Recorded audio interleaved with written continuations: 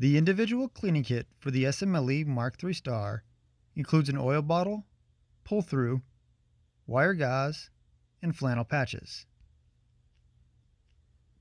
The pull-through is approximately 4 feet long with a weight at one end and 3 woven loops on the opposite end.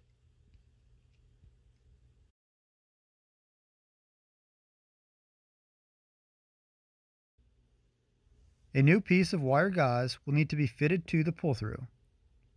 To fit it, fold it so the longer sides take the shape of an S.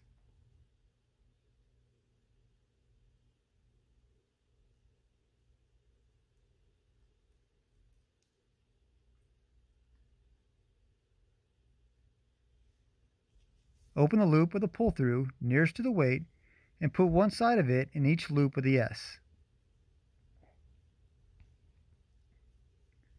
Coil each half of the wire gauze tightly around the cord until the two rolls thus formed meet. To make the gauze fit the bore more tightly, back it with a small piece of flannelette if necessary.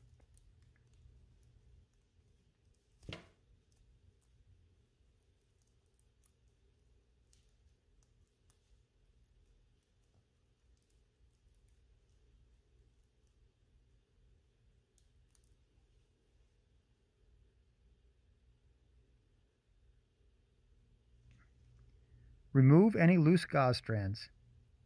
The wire gauze will always be oiled before use. The flannelette, size 4 inches by 2 inches, is to be placed in the center loop and wrapped around the cord.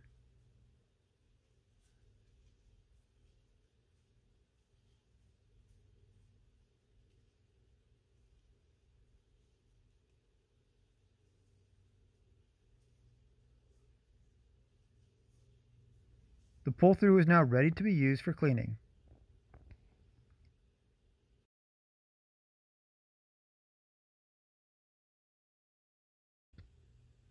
The buttstock contains a trap for storing the oil bottle and pull-through. The pull-through should be properly wrapped to fit in the butt trap. In wartime, the wire gauze will be kept fitted to the pull-through. To wrap the pull-through for storage, place the loop end in hand across fingers, holding it by the base of the last loop with the thumb and forefinger. Wrap the pull-through around the fingers twice. Slide the pull-through from the fingers. Start tightly wrapping the loops, starting on the end opposite the weight and moving toward the loop end of the pull-through.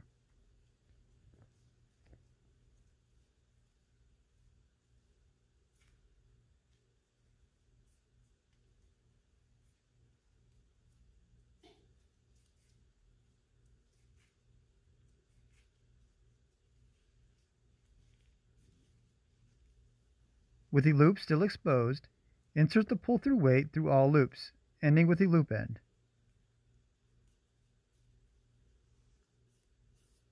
Then pull tight. For storage in the buttstock trap, first insert the oil bottle.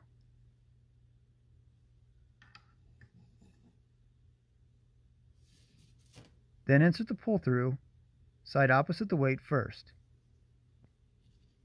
Insert the pull-through weight into the small hole in the butt trap. Push the pull-through into the butt trap until the door is able to close. Thanks for watching. If you found this video interesting or helpful, go ahead and give the video a like and subscribe to the channel.